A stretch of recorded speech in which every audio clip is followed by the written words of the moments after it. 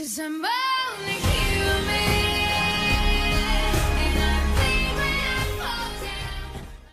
I'm beautiful in my way, 'cause God makes no mistakes. I'm on the right track, baby, I was born this way. Don't hurt yourself and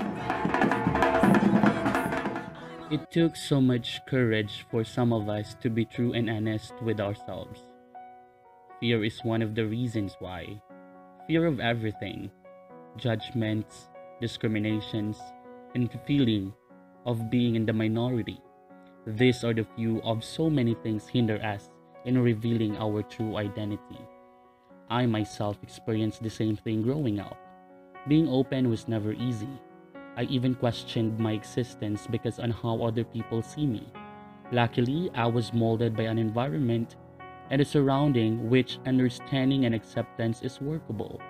I will forever be thankful to those who helped me conquer everything with love.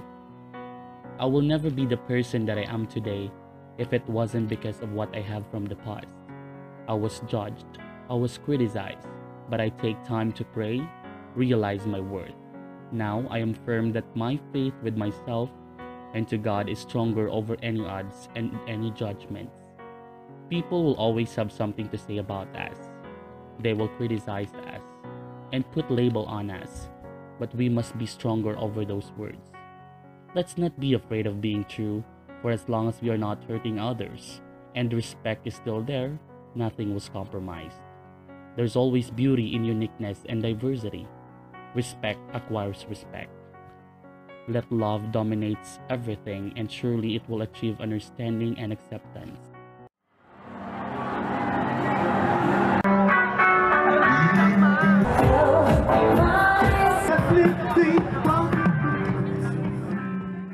Never be trapped by the shadow of unrevealed identity.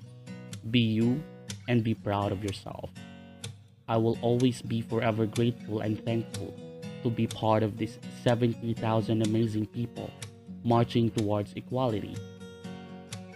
We should not seek validation and acceptance from others who are not willing to accept us.